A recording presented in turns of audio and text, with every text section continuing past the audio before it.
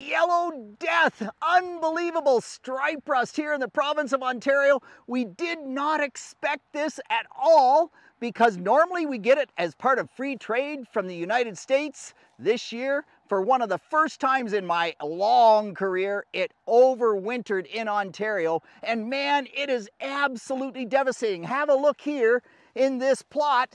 And here you can see how bad stripe rust can be. We even have it worse than this, but this is where it originally started, and leaves like this are 100% dead. It only showed up here about 10 days ago. So we have yellow death.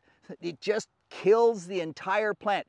Up to 85% yield loss. We're in the performance trials. Man, we're trying to figure it out. But whatever you do, we've got a video coming up. There's lots to learn this year from stripe rust. It has evolved, we think, and overcome resistance that makes it a totally different game in the wheat crop. Peter Johnson at Wheat Pete, realagriculture.com.